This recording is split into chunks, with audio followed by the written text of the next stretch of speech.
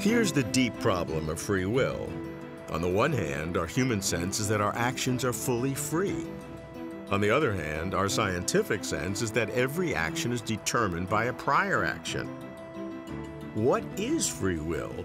Do we have free will? That's the big question. Free will is such a big question that the John Templeton Foundation has funded a multi-year study with experts in science, philosophy, and theology. The project is called Big Questions in Free Will.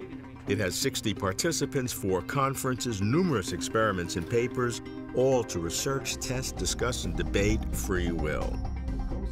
I'm Robert Lawrence Kuhn, and Closer to Truth follows the project, asking the big questions in free will.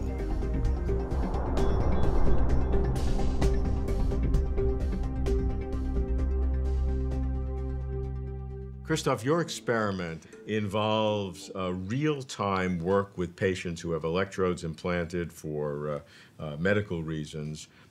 What is the basic science, the basic neurobiology behind the experiment? Our experiment are a basic variant of a famous experiment by Benjamin Libet. We're trying to understand the neuronal mechanism that underlie a voluntary decision that traditionally people would say involves free will. Mm-hmm. And we know from previous experiments there are several components to this. One component relates to this feeling that psychologists now call authorship or agency. Mm-hmm. I lift my right hand, and I have a feeling that I, not you, not my parents, not my friends, were responsible for me lifting this hand. We know there's a specific locus in the brain that generates this conscious sensation. We like to separate that out from the neural mechanism that actually gives rise to what I personally feel is this voluntary action. What are the actual mechanisms? Where is the decision first taken, and what parts of the brain are involved in what sequence? So finally, I lift my right hand. And more interesting from a practical perspective, can I predict this ahead of time? Can I maybe read off your brain signal so I can know 1 second ahead of time, are you going to move the right hand? Are you going to move the left hand? The other thing we're interested in is choices that involve deliberations, because that also brings in moral judgment. Should I be doing this? Is this a wise idea? Am I going to hurt somebody, etc.?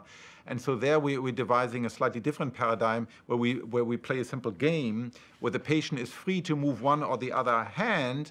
At some command, we lift both of our hands. However, if you lift the same hand as I do, then you win $1. Right. And if we do this, you see, then I win $1. And once again, this is much closer to the real decision that we care about, because it has consequences and you deliberate rather than just, it doesn't matter, pick this or this, they're exactly identical. I can take out both, so I have to take one.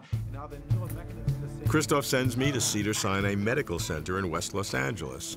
I'll have a ringside seat watching the brain make real-world decisions.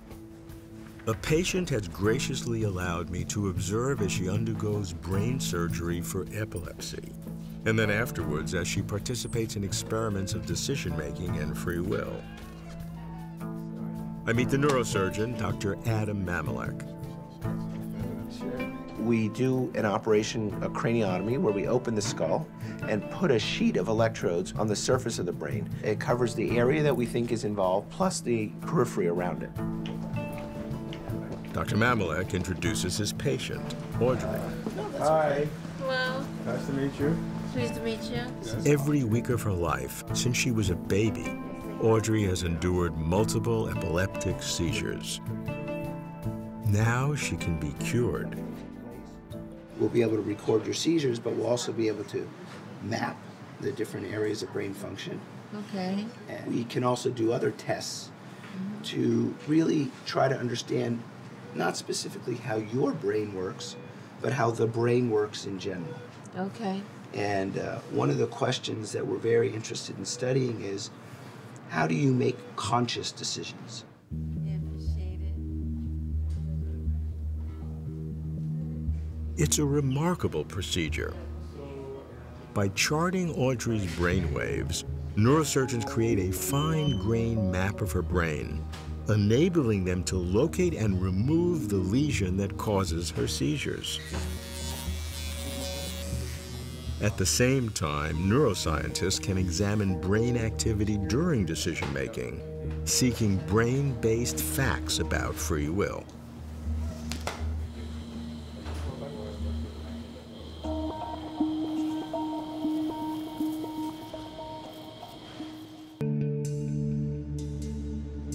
A week later at Caltech, Christof's partner, neuroscientist Uri Maus, shows me the results. Basically, the patient and I are playing a simple version of the rock, scissors, paper that children play. If I raise the mirror image of what you raised, then let's say I win. Okay. And if we raise the same hand, so if you raise your right hand and I raise the right hand, then you win. We start with $5, and every time she wins, I give her 10 cents, so I lose 10 cents and she gains 10 cents.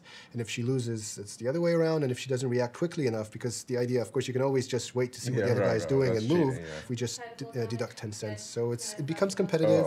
We play for about 50 rounds.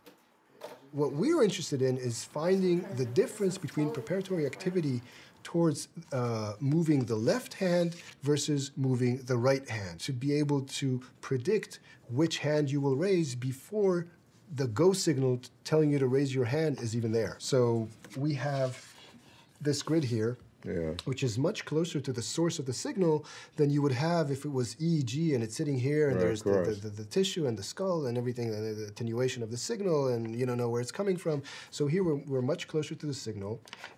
So this grid is in her head here, and from this grid we see these wires coming out. From here it goes into these panels here, and from there's a wire that goes to a system that records and does some analysis, and from that system through another wire that you kind of maybe see here goes into this machine. And I get a beep either on the right ear or on the left ear, which tells me to raise my right hand or my left hand in order to beat the patient. And this is half a second before the go signal. So I know what I need to move, and I just wait half a second for the go signal and move it. Okay, let's see what really happened. Okay.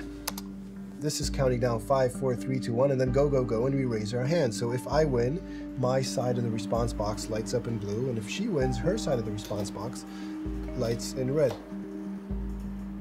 5, 4, 3, 2, 1, go, and this time I win. And then we try it again, and so this goes on like that for about 50 trials. There's a screen behind Audrey. She can't see it, and the screen shows an arrow which hand she's going to raise according to the real-time system. So she's about to raise her right hand, and the arrow comes on like just a fraction of a second before she moves. Right, before the go signal. Right. So this time she did raise the hand that the arrow was pointing at, and again it was correct. She raised the hand the arrow was pointing at. So we were able to beat her, and we played 3 times. I was able to win with a relatively large margin 2 of those 3 times. She was competitive about it. It had meaning. Yeah, that was the important thing for us. Okay, so what are the implications for free will here?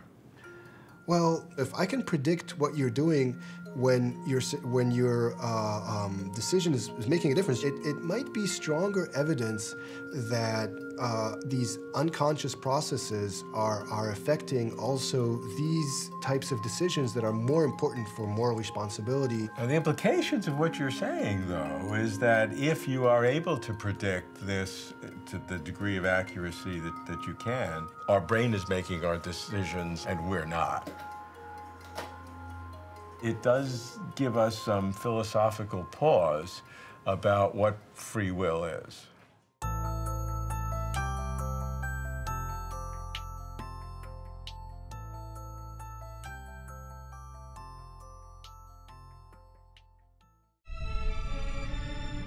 Thank you for watching. If you like this video, please like and comment below.